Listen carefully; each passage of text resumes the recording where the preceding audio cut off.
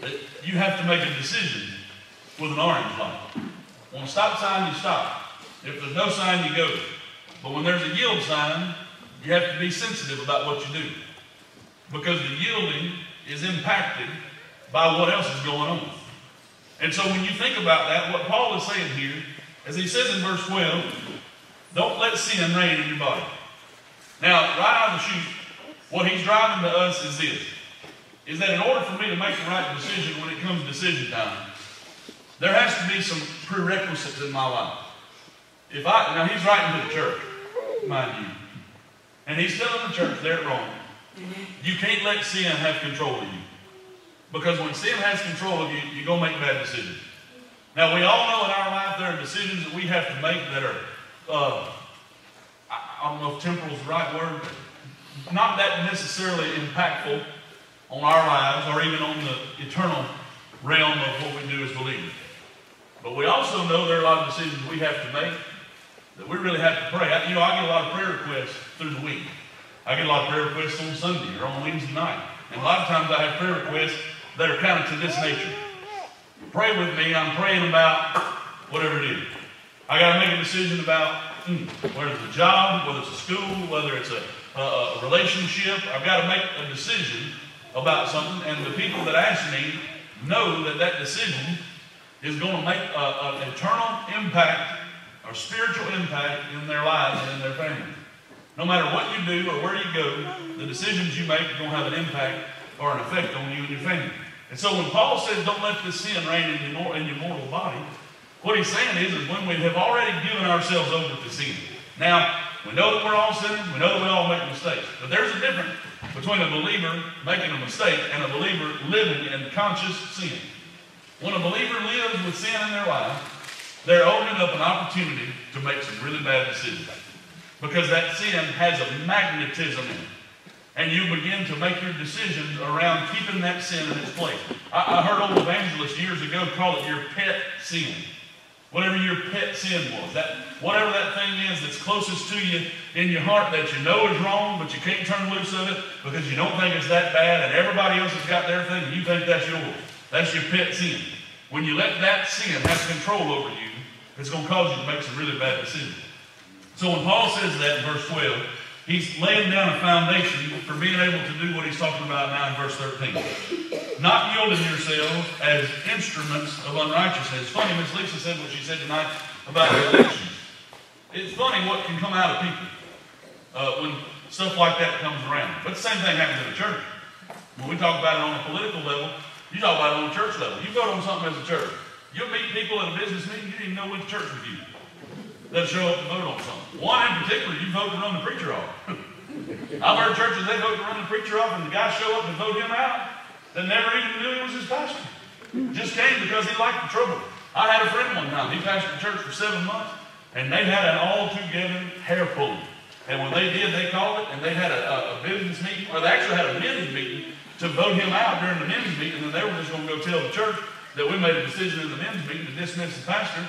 And he showed up, and while they were going around making accusations at the pastor, the guy stood up and he said, I was in the hospital for 3 days, and I was sick as a dog, and you never called me, you never come saw me, you never checked on me one time. And Brother Nick stood up, not Nick Andrews, another guy, but Brother Nick stood up and he said, for what it's worth, I never knew you existed. I've been here 7 months, and I didn't know you were alive. I didn't know that you were even a person. You've never been to church one time. I've never got one call from you. I never knew anything. Nobody in the church said that I needed to come see you. Nobody told me anything about you whatsoever. And so people are interesting creatures. And when sin has a root and a hope and an anchor in our life, it can pull us to make some bad decisions. Not everything that crosses my mind needs to be heard. You ought to see what crosses my mind. You said amen, he's loud. Not everything that bubbles up inside of us needs to come out. We have filters to keep that stuff from always going. But the problem is, used to when you got mad, you had to wait till you see somebody to say it. And now when somebody gets mad, you can go straight to the internet and you can put anything, anywhere, and everybody gets to see it. I'll tell you this, it's funny, and it's so foreign to me. I've kind of got an old soul.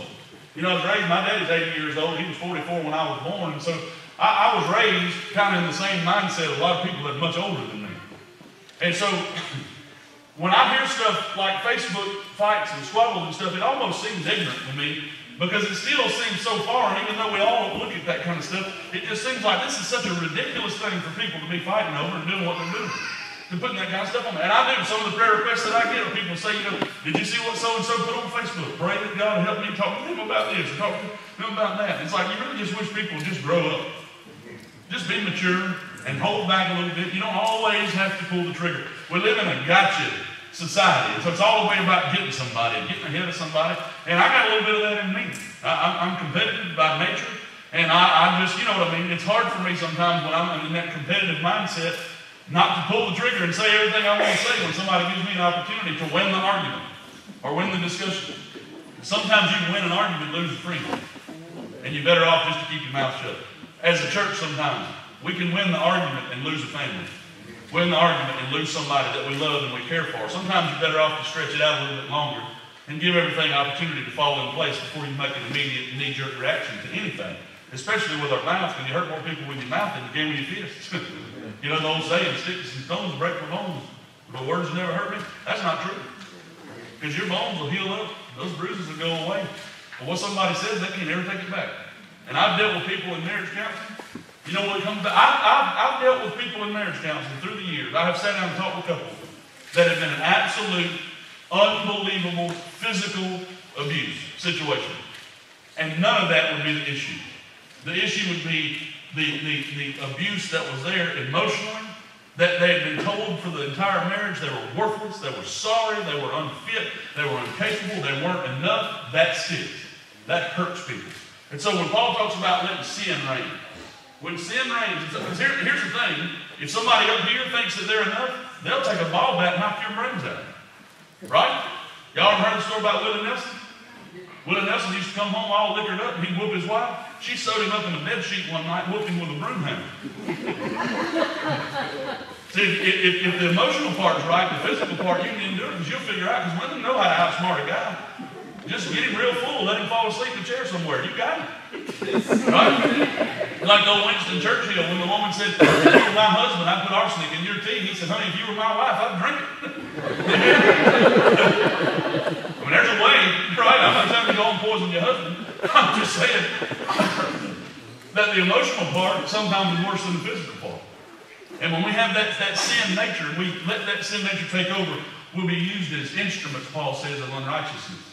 We'll be used as vessels of unrighteousness. You know the thing about a vessel, it's like this cup right here. You take that cup, and that cup's good for whatever you fill it up with. You fill that cup up with water, and not a lot of people in here fight over it. You fill that cup up with sweet tea. There's some that run down here. But I'll throw you another sidebar. You fill that up with Miss Ruby Rogers chicken and nothing? I'll be down here drop kicking people. Whatever's in that cup is what determines the value of the cup. So when I yield myself as an instrument of unrighteousness, and I let myself be filled with something that God doesn't want in me, then I have devalued myself as a believer. I've now made myself less capable of being a worthy advocate of doing what God has called me to do because I've been tainted. Brother Ross, you got water here in this cup. I spit my cough drop in it while we were praying. I don't know if you saw that, but I did. It's ruined because of what I put in it. Unless you like cough drop flavored water, secondhand. Whatever you need to do.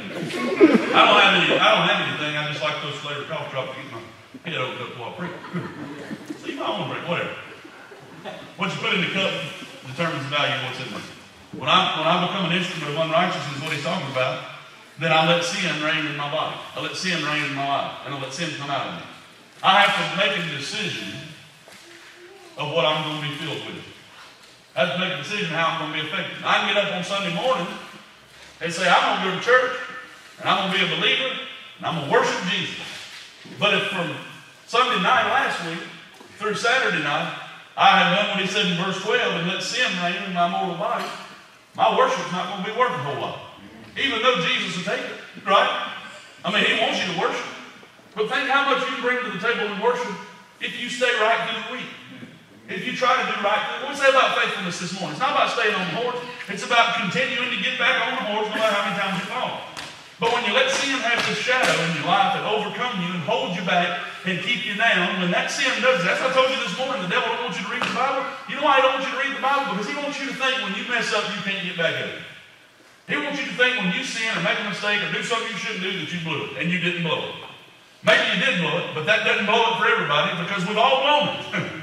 And what we need to do is just keep coming back, keep crawling back, and when you do that, it'll keep you humble before the Lord. Because your sin will remind you just how weak you are, but what it also does is it just completely engages you in worship, because you know no matter how imperfect I am, no matter how wrong I have been, no matter how big of mistakes I've ever made, God has never let go of me. He's never quit loving me. He's never quit blessing me. And so I'm just going to keep coming. Yield yourselves, or don't rather yield yourselves to members of instruments of unrighteousness unto sin. Listen now. But yield yourselves unto God. So there's a decision that has to be made. Every day of my life I wake up and I have to decide what I'm going to do. And can I be honest with you tonight as the pastor? I don't wake up every morning and get me a cup of coffee and get my Bible and lay it out and say every day with Jesus is sweeter than the day before. Some days I wake up and I don't feel like that. Y'all finna have one of them preacher voting meetings. Some days I wake up with a headache. Some days I wake up, I don't feel good. Some days I wake up and I don't know what it was from the day before, or the week before, or the month before, something that you've heard. It drives you crazy. It wears on you. It burdens your heart. And you don't wake up with that fire and that overwhelming desire. But here's what I've learned. The days that I want it the least are the days I need it the most. And if I can, that day, if I can, as the Bible says, wrestle myself into submission and make the devil see that I'm going to yield myself to the Lord, God's going to help me that day. And I'm going to have victory that day. When I realize that my life is not my own. So it's not mine to go blow. It's not mine to go fulfill. It's just in the hands of the Lord. And when I see it, he says, don't yield myself to unrighteousness, but yield myself to God. When you come to that yield sign, you have to make a decision. I'm either going to slow down and stop, or I'm going to get up and go. One of the two. But whatever decision you make is determined by what else is going on. And so whatever's going on in your life, if you can come to the place that you see that I need to not yield necessarily to traffic, but I need to yield to the Lord. Because our life is kind of like that on-ramp and off-ramp. God's kind of like a freeway. You can either get in or get out, right? And if I want to do what God wants me to do, I've got to yield to Him. I've got to find my place and I've got to get in. And that's what he's talking about here. Yielding ourselves, as he says, unto God as those that are alive from the dead. You know, we talked about this morning in this thought process of being faithful and the faithfulness that we should all desire in our life. About how we need to remember what he's done for us. We do need to remember what he's done for us. Having remembered what he's done for us, we need to remember what we are because of that. I was a person in sin, lost, and as the Bible says, dead, without life, without any hope for eternal life. I was defeated, and I had no way out. You know, a song that we've been singing for years, and I'd be all right with it if we sing it for years and years to come. Victory in Jesus. There's a line, my Savior forever. When you grasp a hold of the fact, I was dead, I was lost, I was undone, I was without hope, I was without help, and Jesus saved me. Jesus brought me victory. And now not only am I saved, am I free, but I have life and life eternal. Jesus said, a thief comes but to steal and to kill and to destroy, but I've come that you might have life, and that you might have it more abundantly. I preached last Sunday night a message that I preached here a couple of months ago about the excellency of Christ in John 8, when they bring the woman, cast her down before the Lord, and Jesus writes in the sand, and the men have to file out one by one, and then he forgives the lady, and she walks away. And his next statement there in John 8:12, as he looks to that congregation of people that's now full of questions about what just happened, Jesus said, I am the light of the world. Whoever follows me shall not walk in darkness. He'll have that light of life living in him. When the light of the world has spoken life into you, you'll never be the same. You'll never, again, wonder what it's like to have that touch and that light and that life in you. And so when Paul says, let's live like we're alive. Let's yield ourselves to the Lord and yield ourselves to God as those that are alive, and your members as instruments of righteousness unto God. So before the instrument, before the vessel can be filled with what's right and used to do what's right, there has to be a decision that's made. And that decision is to yield. We went to Omaha, Nebraska a couple years ago. Me and Jacob went down. They had what they call a splash pad, like a water park type thing built into the bottom level of the hotel. And they had this big old bucket, and it was shaped like a V almost. It had a narrow bottom and a wide top, and it was on this spindle. And it had water pouring into it. And once it got to a certain level in that thing, the top outweighed the bottom, and it would dump, I bet it, I don't know, it was way more than 55 gallons of water. And it would just pour over. It would just pour over. Now, the interesting thing is the way that thing tilted, the way that thing spilled out, was determined by the weight of what was in it and the way you let that thing lean. See, in our lives, a lot of times, the way you go is going to be because of the way that you lean. If I lean towards the Lord, I'm a lot more apt for what's doing right to come in and pull me that way. But if I lean towards sin, I'm a lot more apt for what's going that way to come grab me and make me lean that way. Because once I'm shifted this way, if there's something pulling me this way, it's harder to go back that way. But if I lean this way, it's harder to go that way. So when Paul says that we don't yield ourselves as members of unrighteousness, but we yield ourselves unto God, that means I have to lean. You know, when you yield, you're coming in. And when I yield the right direction, then when the opportunity comes to be filled with the things of righteousness, then when the opportunity comes, as he says, to be an instrument of righteousness, then it becomes a lot easier for me, because I don't have to then correct my bad yielding. I don't have to correct leaning that wrong direction, trying to go that wrong way. I'm already trying to lean the right way, so when the opportunity comes to be filled with righteousness, I'm there. So that God can pour into me and that God can use me. We all want to be an instrument. Did y'all see that we got a new drum? We got a new drum today. That Brother Kyle been a blessing playing the drum for me. Yeah, I taught, he's stayed for 3 weeks. I taught him how to play the drum. They joined the church. Look at what the Lord's doing for him. Amazing. Yeah, so that long. If anybody want to play anything, let us know. I'll give you go to harmonica or whatever. So you come on. The thing about that drum, it wouldn't be near as neat if it only had one part. That piano wouldn't be near as pretty if it only had one key. That guitar wouldn't be near as nice if the truck didn't have but one string. You'd be over there just plucking, boom, boom, boom, like a big old bass with one string on it. But when you put those 6 strings together, how many keys on the piano? When you put all them keys on the piano, give me a minute, I'll go count it. When you put all those different pieces together in the drum, all they're different. Ross looked at it this morning and said, I know he loves it. He only had 2 cymbals with the other ones. I said, I'm so embarrassed. I never noticed that. Right? I didn't know. Who knows how many cymbals are on whatever. But I know this. The more instruments you put together, the better the sound. I love to hear good solos, but is there anything better than harmony? Because when there's good harmony, that means there's more people involved. And you can take this town and that town. Listen, I love a good football game. But it takes 11 men to get out there and do the part. And it don't matter how good a running back you are if you don't have somebody blocking for you. No matter how good you can throw it, if there's not somebody to catch it. No matter how good you can catch it, if there's not somebody to throw it. So it takes everybody to put all this together and perform properly. And so as a church, what Paul is saying is as we yield ourselves as instruments to righteousness, we have a chance to shine brighter, to go further, and to be better. Because no matter what the devil has told you, we need every one of you. And we need everybody in here, not just to be here, not just to be dead weight. Used to say hold down a pew, now to hold down a folding chair, right? But we don't need you just to be here. We need everybody in our church family. The reason that we want more people is because we want more people to bring more talent, more ability, more gifts, more of the presence of God through their life to serve and worship God. So that everybody in here, if we'll all yield, if we all bust a lean, right? And we'll all lean towards God. When that righteousness comes, and when He needs an instrument to use for His glory, there'll be more availability. And as there's more availability, there'll be more people engaged. And as more people get engaged, we'll be able to accomplish more for the glory of God. If we all yielded here this morning, not to unrighteousness, not to sin, but if we dealt with our sin, dealt with that decision, that internal decision, that I have got to yield one way or the other. And what Paul's kind of suggesting here is that if you don't yield to righteousness, you're yielding to unrighteousness. If you don't yield to God, you're yielding to sin. James said for a man to know to do good and do it not, it's a sin unto him.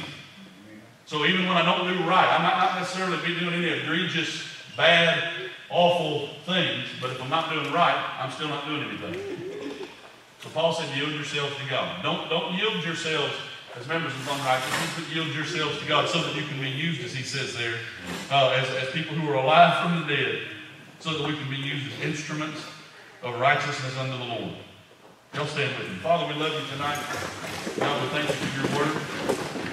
We pray this evening that this message will stick in our hearts. Pray, God, that we'll have a desire to lean in the right direction. Knowing, God, that we can't do this by ourselves. But I pray we'll lean into you. I pray that we would cautiously yield to the right things. Leaning towards you. Leaning for you. So that we can be instruments of righteousness. So that people can see us full of Jesus. Lord, we got to be empty of our other things. We've got to let this stuff go. We can't let sin reign in our mortal body. But God, we've got to lean toward you. So I pray we get our hearts right. I pray we lean toward you and that you use us for your honor and glory. Bless our invitation tonight. Maybe there's somebody here that needs to be saved. Maybe there's somebody here that needs to get something settled. Whatever the case may be, I pray you help us. Maybe there's somebody here tonight that says, I got sin in my life. I need to deal with it so that I can yield to God. Whoever, whatever, it is my privilege, God, tonight to know there's not a need in this place you can't meet. With that confidence, we pray, God, that you'd open this altar tonight to our hearts, and that any that feel that they might need to come will know that they can, that they're welcome here, and that you'll be here to hear them, receive them, and do what you can in their lives. Bless our invitation. In Jesus' name, amen.